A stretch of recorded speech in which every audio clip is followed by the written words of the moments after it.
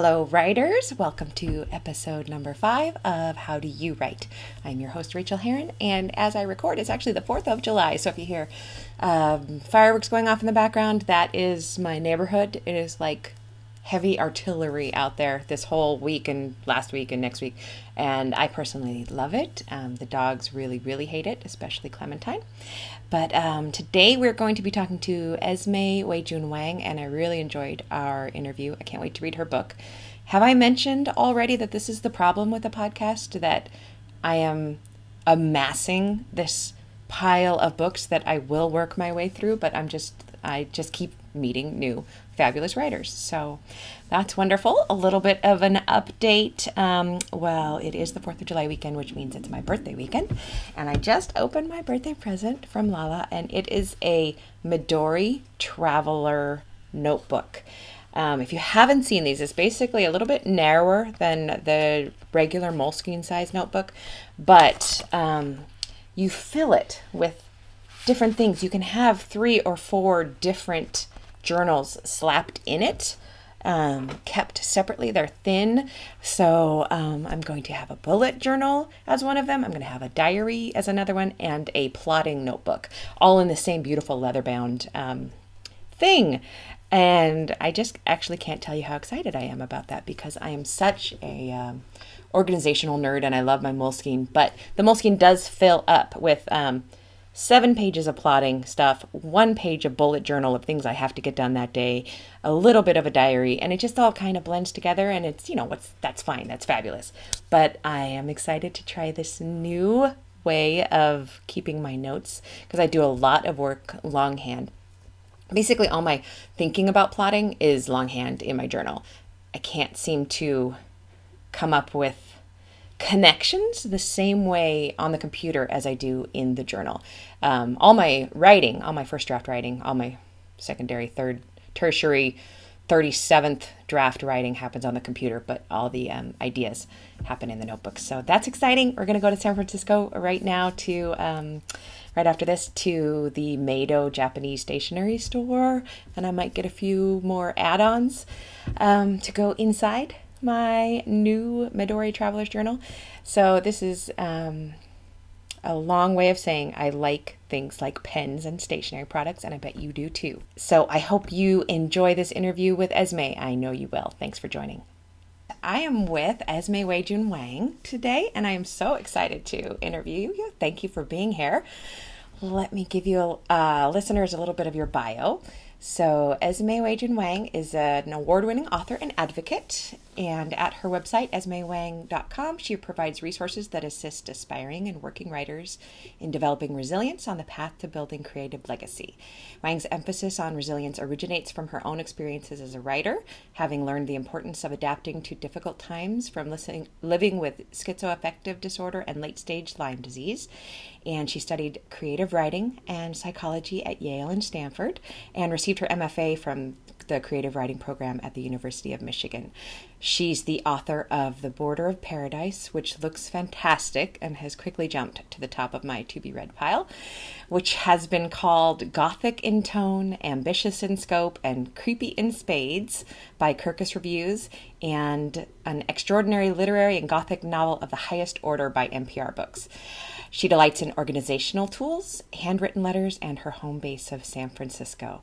I am just across the bridge from you over in Oakland. So, hello. Welcome. Thank you so much. Your book sounds amazing, and the cover is gorgeous. Oh, thank you so much. And thank you for having me. Of course.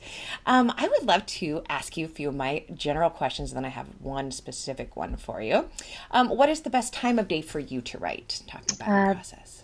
The best time of day for me to write is the best time of day for me in general, which is very early morning. I usually wake up between usually 4 or 5, maybe a little earlier. And it's kind of downhill from there. Around usually 12 o'clock is when I'm done for the day. But I like to do my writing in the early morning. Me too. I don't talk to too many people who like those dark hours like I do. Yeah, I love 4 a.m. I think is a real magic kind of hour. And how do you write? Longhand, computer? So things have changed since I developed late stage Lyme disease. Hmm. I used to do most of my writing on my laptop. It's hard for me to sit at a desk for long periods of time, so it's not as easy to do that. I've actually been experimenting with different methods now. So I've been doing some writing actually on my phone in a little Yeah. notes drafts app. It's easier for me when I'm lying in bed to write that way. I've also tried longhand, although that can be difficult too if I'm having a tough day health-wise. But yeah, so right now I'm experimenting and trying out new things. Do you ever use the dictation on your No. phone? So first of all, I find that my mind doesn't really work well that way. And also, you know, for all of my experience with both Drag and Dictate and also the built-in dictation that comes with the Mac products, there's just still too much. There's still quite a margin of error there that makes it Yes. difficult. Yeah. Well, I have a theory that it's because we're watching the words pop up on the screen and we're seeing the errors. So Mm-hmm. we switch right back into editing mode, which we shouldn't be in when we're drafting. That's my theory anyway. So I've been practicing with Drag and Dictate lately, but I make the words so small I can't see them. Mm-hmm. And then I just make sure that the cursor is still moving, but I don't know if it's working or not. But I'd like to save these hands, Yeah, you I know? mean, if it works for you, that's great. Yeah. Late stage Lyme disease is horrible. I'm sorry that Yeah, you're dealing with that. thank you. Ugh. Where do you write most and why do you write there? I tend to write in bed Yeah. because that's where I have to write mostly. I do try to spend time at my desk if I can, if I'm having a particularly good day.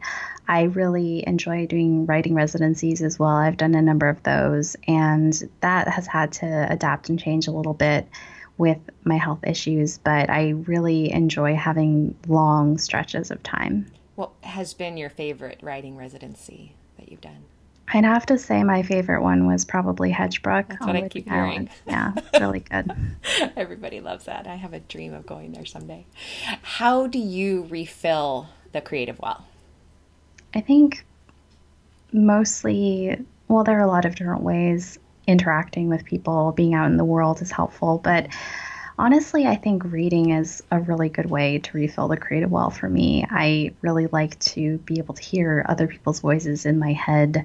I like to be able to experience the world through other people's eyes. Yeah. I think a lot of the the when I was in my steepest learning curve in terms of writing in graduate school, the most learning I did was from reading books that I wouldn't have otherwise read if not for the reading exam that we had. Yeah. What is your favorite genre of book to read generally? I don't, You're probably I don't, voracious like all of us. But well, I mean, I think, I don't really know what, genre means anymore, really. Like, yeah. is it, I guess I would say literary fiction, but that's so broad. I do enjoy thrillers and psychological thrillers, but Me that's too. not the kind of thing that I tend to write. Yeah. So, I don't write it either, but I love reading psychological thrillers. I'm kind of addicted right now. What secret writing tip of awesomeness did you discover the hard way? I think the secret writing tip of awesomeness. I saw that you had mentioned this question when you sent over the questions, and I just could not think of what a secret writing tip of awesomeness was. I guess I think figuring out whether you're a planner or a discoverer is a big one. I think I am, in fiction anyway, a discoverer. I had hundreds of pages that didn't end up going into my debut novel.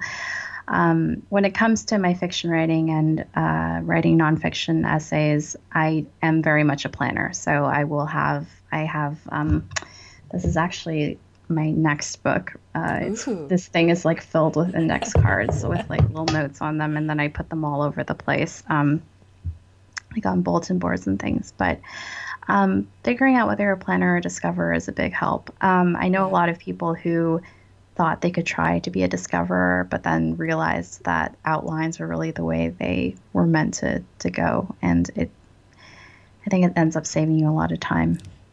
I think it does too. I think that in my heart of hearts, I'm still a discoverer, but I need the outline for time's sake, Yeah. for speed. How about a quick craft tip of any sort? Do you have one of those for us? A quick craft tip is one that I picked up from Professor Elizabeth Talon at Stanford when I was in college. I'm not going to be able to say it quite as well as she does or did, but it has to do with if you feel an inclination or an instinct to go toward a certain plot point or even a certain line or a certain paragraph to challenge yourself, often the plot point or moment that you're heading towards is actually a cliche. And the reason that you're heading in that direction is that it's the easiest thing to go for. That's huge. Kind of like, water runs downhill. You're going the downhill route instead of going uphill in Yeah. discovery. I'm going to add that to my arsenal. Thank you. This is basically why I'm doing the podcast, is to get more craft tips. And would you tell us about your debut novel a little bit? Yeah. I'm it's a multi-generational saga. It is what I would call immigrant Gothic. Follows the story of what happens to a family when its patriarch, David Nowak, ends his own life. And his family lives in a very rural area of the Sierra Nevadas in Northern California. And their lives spiral out of control after his death. The book opens with the suicide, is that right? The book opens, like the very first page is like, I am in this motel and I am going to kill myself. Oh, wow. So that's how it starts, yeah. Okay, and it is called The Border of Paradise, and it's from Unnamed Press. And Yeah. where can listeners find you online? Listeners can find me at esmewang.com. There's a lot of stuff on that website. And I'm also on Twitter a lot, and that's at Esmé Wang. Okay, and tell us a little bit about you have a Facebook page for restorative journaling? Is that what I got right? Or There's actually a bunch of resources. So there's a bunch of resources, including an e-course that I built about restorative journaling, and you can find out about that at esmewang.com. Perfect. Thank you so much, Esmé. I hope to meet you in person sometime. And Yeah, I really thank you very appreciate much. you being with the show today. Thank you.